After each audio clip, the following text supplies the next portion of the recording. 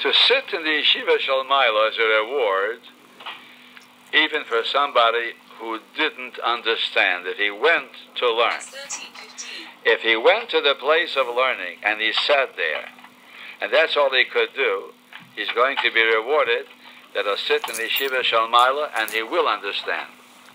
Of course, if a person goes to the place of learning and he dozes off, not interested, doesn't care, or he doesn't try to take a translation beforehand and learn elementary things, so that person not interested. But let's say somebody has a fervid desire to learn, but he understands nothing, and he comes and sits, so he'll be zoche b'yeshiv yeshiva shel Maila. Good. But it doesn't mean he's going to say Torah in the yeshiva shel Maila. No.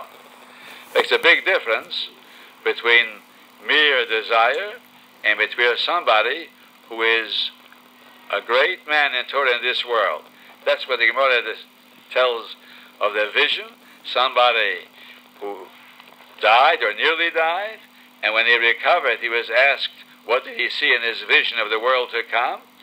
So he saw the tachtenim le'maylo ve'elyonim lamato, that those who are important in this world are not so important there, and those who are unimportant in this world many times are important there. And then they asked, what about Talmidei Chachamim? So he answered, just like they were important here, they are important there, which means the virtue of Torah, the shleimus of Torah, is so important that in both worlds it retains its value. So, even though the fumtsairo agro, like we said, is a criterion, the more a man suffers for an ideal, the more reward he deserves. However, there's also a criterion of shleimus.